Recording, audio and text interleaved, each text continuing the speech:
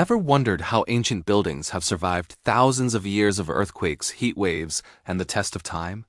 The secrets are locked in their brilliant designs. Today, we're uncovering 5 mind-blowing architectural techniques that were way ahead of their time.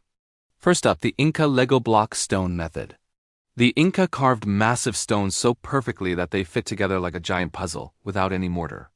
What's truly genius is how they shaped the blocks with slight inward angles.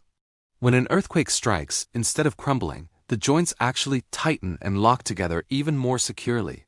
It's earthquake-proofing at its finest. Next, let's travel to ancient Greece and look at their iconic columns. You might think they're single, solid pieces, but they're not. They are actually stacks of stone drums joined by wooden or metal pins at the center. This clever design allowed the columns to sway slightly during seismic activity, absorbing the shock and preventing the entire structure from collapsing. It's like a built-in suspension system for temples. Now, how did people stay cool in the desert before air conditioning? The ancient Persians invented the bagir, or wind catcher. These tall, elegant towers were designed to capture cool breezes and funnel them down into the living spaces below. At the same time, they pushed warm, stale air up and out.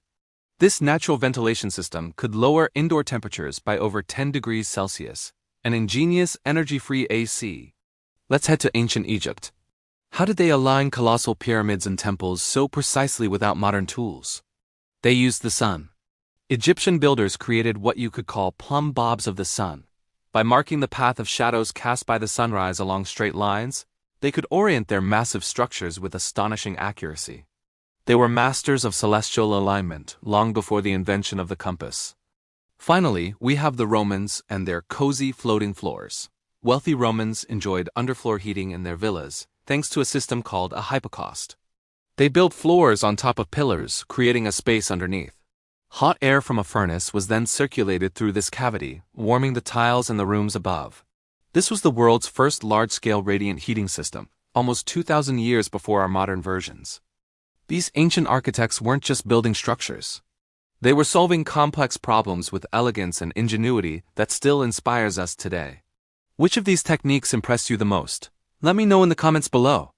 If you enjoyed this journey back in time, don't forget to like this video and subscribe for more amazing stories from history. Thanks for watching.